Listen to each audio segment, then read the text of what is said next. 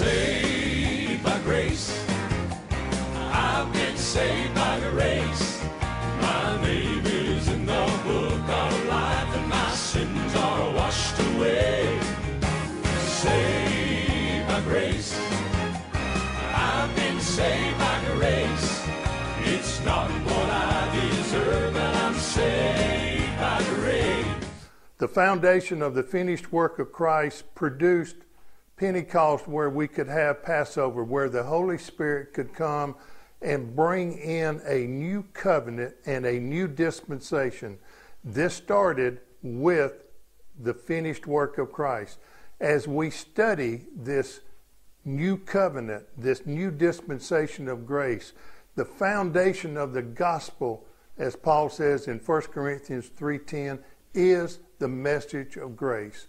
So as we study this, we ask that you join us, pick up your Bible, get you a notepad, take down the scriptures, and then after the study is over, prayerfully consider and ask the Holy Spirit to give you additional illumination and revelation on the word that had just been presented.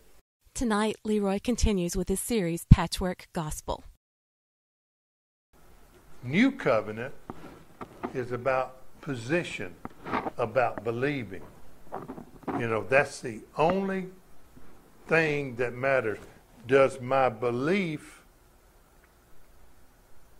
associate me with my position in Christ, or does my belief associate me with some performance that I need to do, some prerequisite that I have to do to receive, or something that I have to pay back once God has given to me?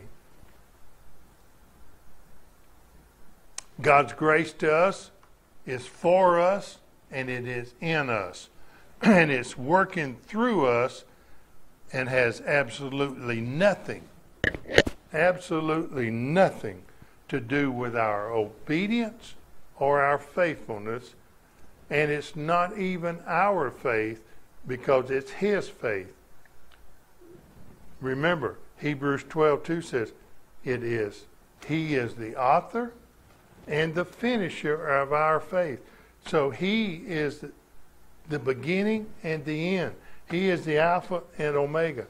It's not faith that I generate, but He is the author of that faith, and He's the finisher. Galatians 2:20, it says it is the faith of Jesus. Again, if it's about what I can do or what I have to do, then how can it be called grace? If I've got any conditions before or after, how can it be called grace? Some people will say, "Whoa, stop there, because it's my faith." Haven't you ever heard of the lady that bathed Jesus' feet? Haven't you heard about her washing His feet with her tears? Haven't you heard about her spending a year's wages on the perfume that she poured on His feet and anointed Him? Haven't you heard that Jesus told her her faith has made her whole? Yes, I have. Remember, Hebrews 9:15 says that we must learn to rightly divide the word. Question: when did that event happen? When did that event happen? Well, it's in the Gospels. True. That's where it's at. But when did it happen? It happened when Jesus was on the earth. Was He still alive? Yes. What did we say about Christ? He was born under the old covenant. He grew up under the old covenant. He performed under the old covenant so He could keep the old covenant so that we would not have to. He died as a wage of sin. So Him telling her faith has made her whole, is completely true for when that scripture was written. Now, it is his faith, because this was spoken under a performance-driven covenant. Was spoken under the Mosaic covenant, and like we said, we can either have pedigree, performance, or position. She could not be in Christ because he hadn't gone to the cross. She couldn't be in Christ because the Holy Spirit hadn't come. Because God puts us in Christ, according to Romans 6, 3 through 5, when we believe, and then by him putting us in Christ, we were in him when he died. You can say we were co-crucified. We were co-buried. If I'm in him, I'm in him. We were co-resurrected, and I am co-seated with Christ at his right hand. So, again, it's position, it's position, it's position. See, a lot of people are going to church under their my gospel. They're going to church. A lot of people are in church. And a lot of people are attending church. But not many people are being the church. That's what God calls us to do.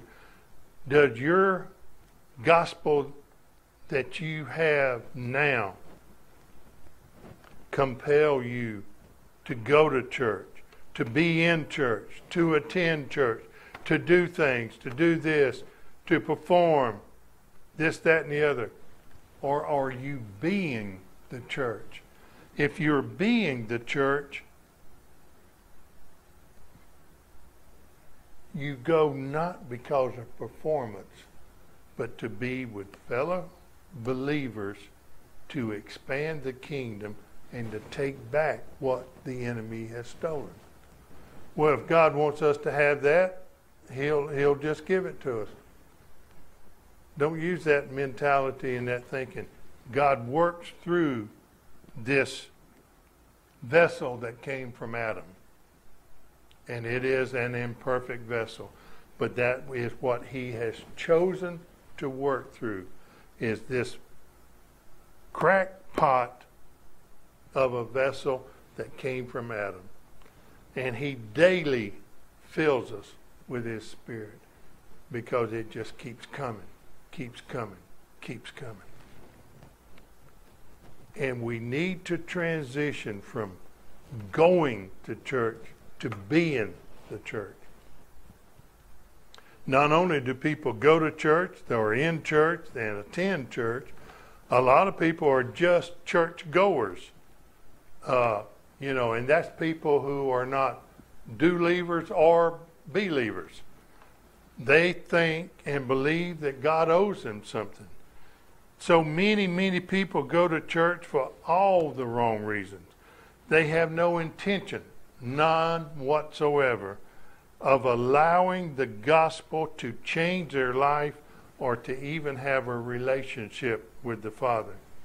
They will stand up and dispute that to your face, but their continuous action and the continuous doing of wrong things and the continuous believing of wrong things shows that they have no intention of allowing the Word of God to change them. They have no intention of even a desire for a life change. People have sat under this message of grace and have not allowed the world to change their thinking one bit, not even a little. Oh, they would like God to do something to a degree, but they do not want him to purchase them from the auction block of sin, because if he purchases us from the auction block of sin and pays the debt that we owe, then he bought us and he owns us. We are his. That means that control is no longer me, but the control of my life comes from Him. And people do not want to submit control by faith to someone they cannot see. And the real reason of that, because they have no conversation with Him. You know, the Word also says, my sheep know my voice. Well, God's never spoken to me. Well, He's there. He is speaking. You may have your radio on the wrong channel and you may not like the song He's singing, but He is speaking if He's in you.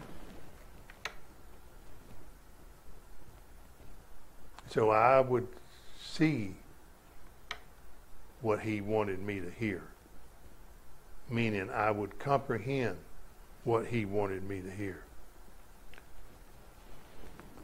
I would comprehend His desire to live His life through me.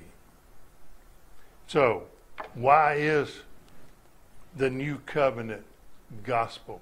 Why is God's gospel good news? Because it's the answer to the problem. All right? So what's the problem? The problem is no one, and I mean no one, deserves to go to heaven or to receive anything from God. Well, I have you know, I've done this and I've done that. I'm a Christian, so therefore I deserve to go. Not really. The Jews don't deserve to go to heaven. The Christians don't deserve to go to heaven. See, if you think and your gospel says by what I believe and what I do, that makes me worthy, and therefore by me being worthy, I am deserving to go to heaven, then we need to change our gospel. I know I had to change mine. Worthy means deserving. And if my gospel has prerequisites, conditions, either before or after receiving anything from God, and therefore I am trampling underfoot the blood of Christ, there's no way that you can come up with a scenario that says you are worthy. The only way that we get to heaven is by grace. Pure and simple. It's by the great I am. It's by that and that alone. It is not by that God owes me this or He owes me that. I know people that are in church that are mad because God didn't take care of this, He didn't take care of that, so I'm going to take care of it myself. I know people that are out of church because they got mad with God because He didn't do this, He didn't do that. He didn't do what they thought He ought to do, or what He did was in the wrong way. See, their gospel was based on their preconceived notion without a revelation of God's gospel.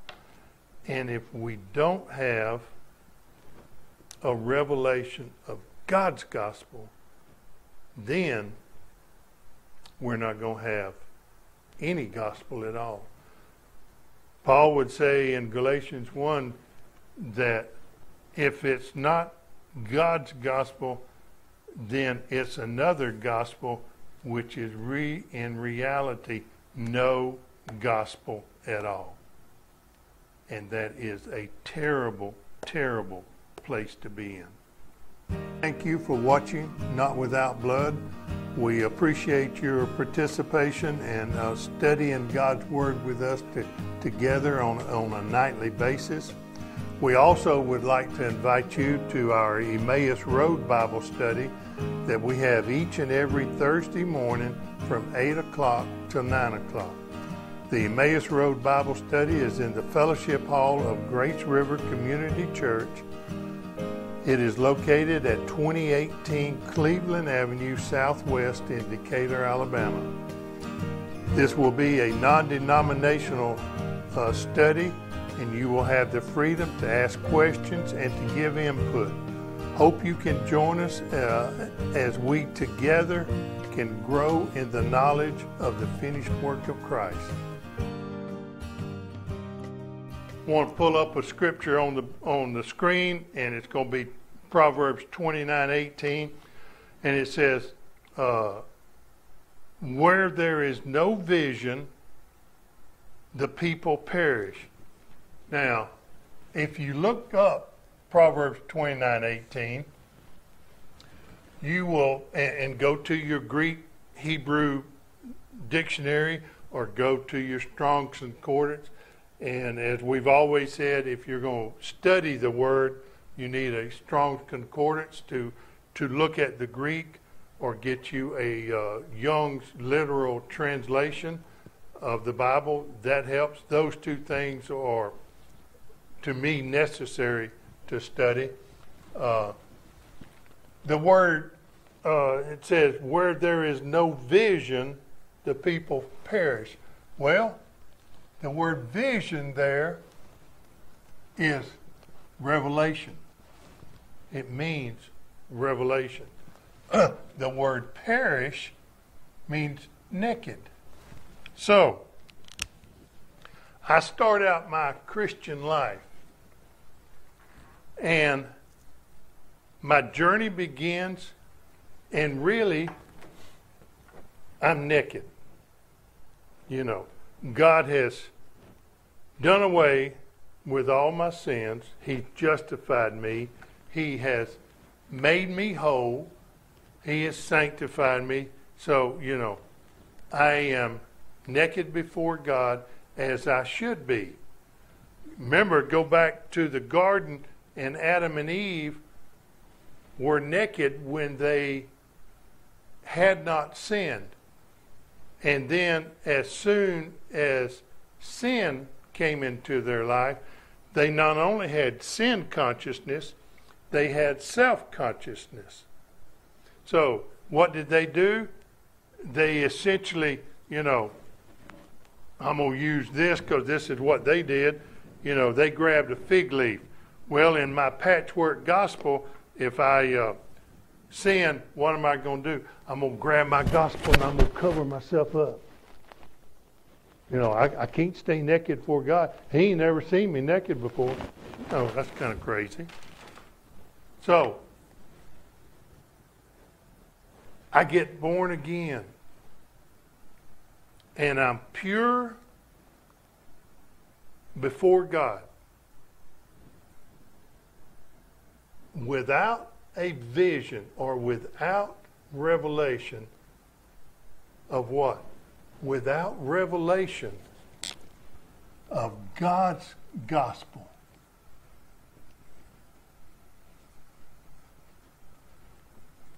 Without the revelation of God's gospel, what's going to happen to me? I will perish. No ifs, ands, buts about it.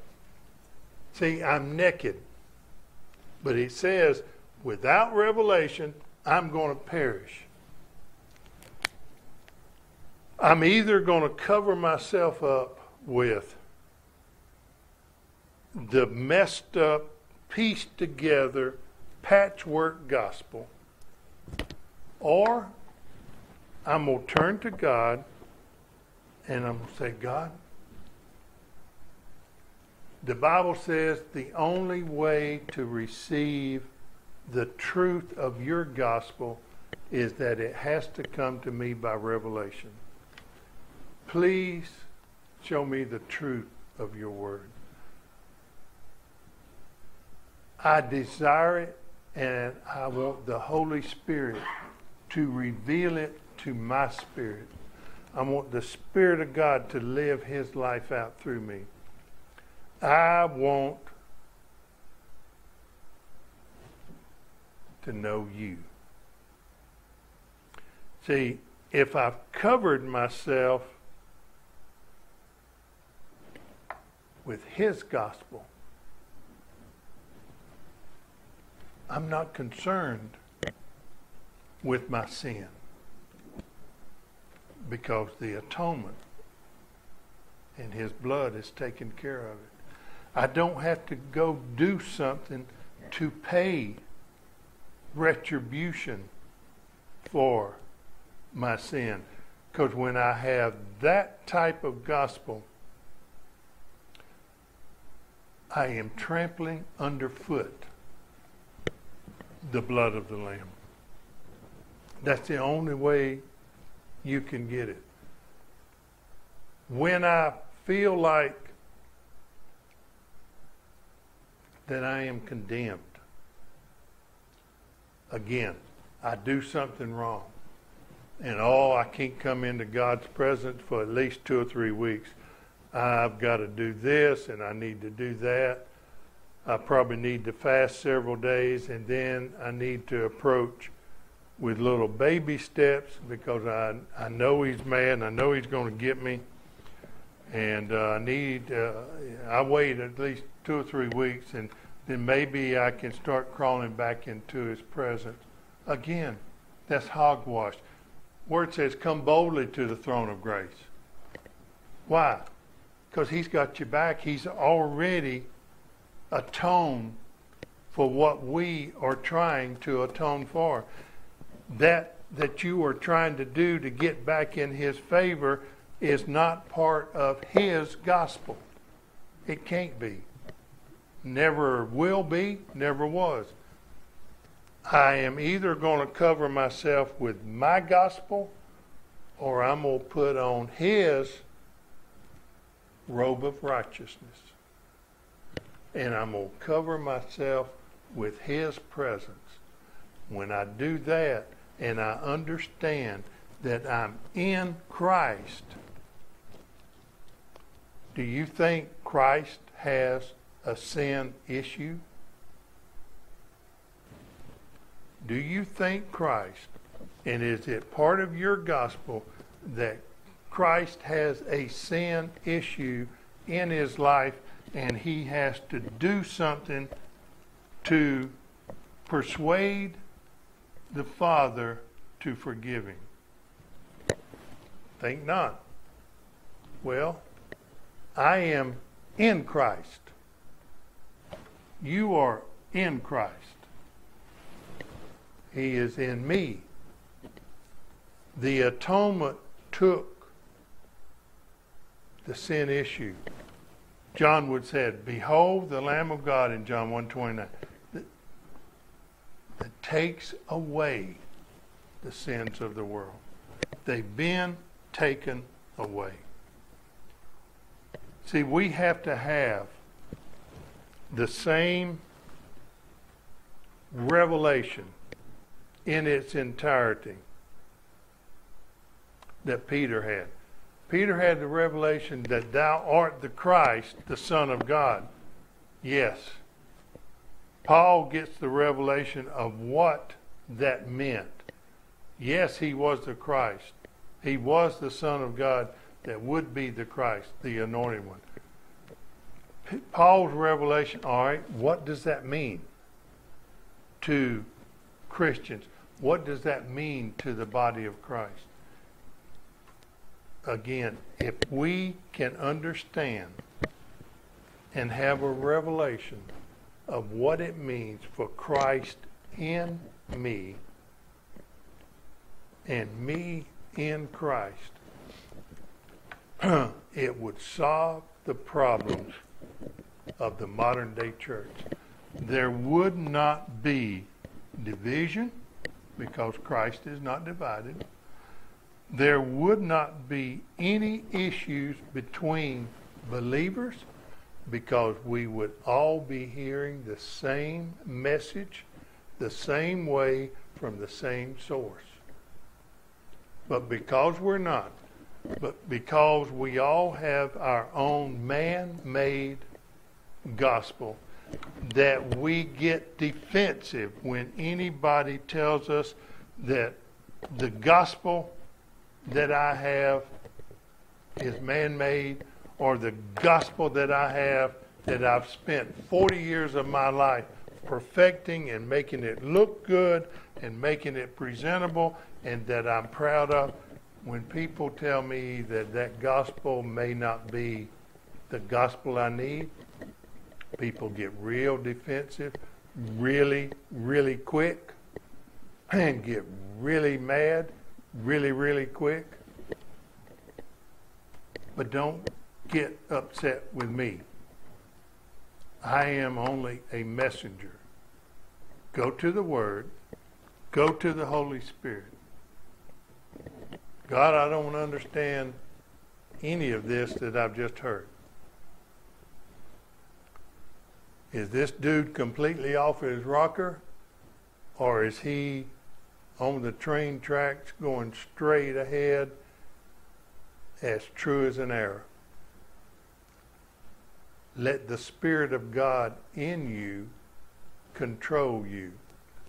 Only when we are all hearing the same voice from the same source will we all have the same walk and worshiping the same true God. I hope you will pray about what you've heard so far on this study. We have several more programs that will go along with it. Again, we ask you to pray for the ministry as we go forward with several new and different outlets to put the message to a larger footprint and reach additional peoples. We covet your prayers. We desire them. We ask that you continue to pray for us to receive more revelation of the Word of God, that we again can bring them to you as we receive them ourselves. It's not something we're going to hold on or hide. It's something we're going to dispense to the body of Christ. What God does for you is always for others. So never think that it is something you're just to hold on to, grab hold to, and never share or give to others. But it's whatever he does for you is always for others. Just look at his examples. What he did was not for himself, but it was for others. We thank you for joining us. We thank you for watching Not Without Blood. Not Without Blood has been brought to you by the donations of the Crossway Ministry sponsors. If you'd like to join our sponsors in support of our ministry, contact us at 256-227-5777. We invite you to join us each and every study to grow in the knowledge of the finished work of Christ. Once again, that number is 256-227-5777.